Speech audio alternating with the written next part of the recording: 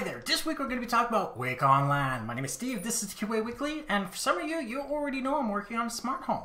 I have a whole bunch of different devices and gadgets that work with my smart home that make my life easier.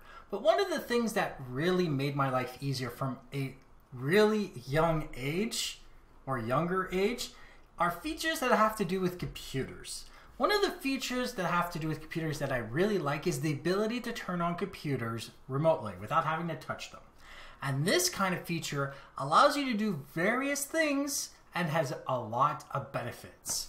If you want to turn on Wake-On-Lan on your computer or laptops, you're going to have to keep a few things in mind. It works with Ethernet.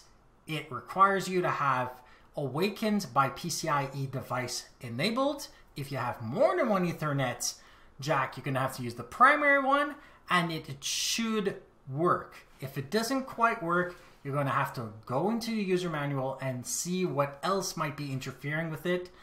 But technically, it should work. Because it's an old feature, a lot of routers also support Wake-On-Lan.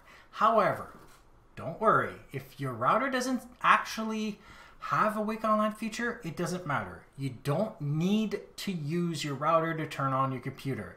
What you can do is use an application. I'm on the iOS platform for that, so obviously I use an application called Wake-On-Lan. It's free, it's minimal, it does the job. You click on the device and you hit Awaken. You do have to set up each of your devices, but it's free, it's minimal, and it does the job. So, we know how to turn it on, and obviously it's going to be in the user manual. We are aware that a router can do it, but so can an app, and they don't have to cost anything. What are the benefits of Wake-On-Lan? Well, Wake-On-Lan is extremely energy efficient because you only need to leave your computer in an S5 power state, which is off. It will actually work with the computer off because you are hardlined into your computer over your Ethernet cable. Even if your phone is wireless, when it talks to the router will ask the computer to turn itself on, and you can do this over the internet remotely. The other reason why Wake-On-Lan is beneficial is for those who have mobility issues. It allows everybody to use the computer just as well as an able-bodied person. You can turn the computer on whether you're in the home or very far away, whether you have two functional hands or you need to use some sort of voice command or other device to help you turn it on. Having Wake-On-Lan has benefits for everyone. The next reason is for IT departments, especially in businesses. They're able to turn a computer on, do most of the updates, do all of the maintenance, and then turn it back off, which means that they'll be able to turn on and off the computer without any issues. And this also leads us into the next thing, which has to do with it being environmentally friendly and cost efficient.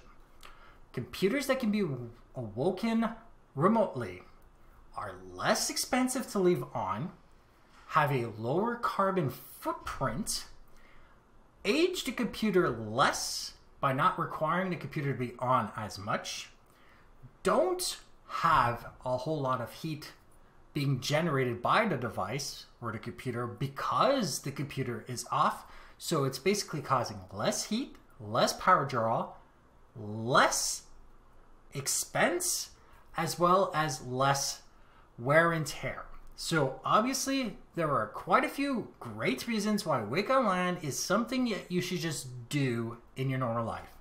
And if you are wondering why you have not started using Wake-On-Lan in your life, chances are is because you're just not aware of its existence. It's more of a very, very niche geek thing to do, but everybody can use it. And once it's set up, it just works. So, like this episode if you like it, dislike it if you didn't, share with those you think benefit from this, and don't forget to subscribe. If you have any questions, comments, suggestions for topics, email me at ask@tqaweekly.com or go to my website, tqaweekly.com, where you can see the show notes on this episode, past others, find other ways of subscribing, and of course use the contact form to email me directly. And if you want to see me play video games, I play every Friday, Saturday, and Sunday from 7 to 9 p.m. Eastern. Thank you for watching, and goodbye.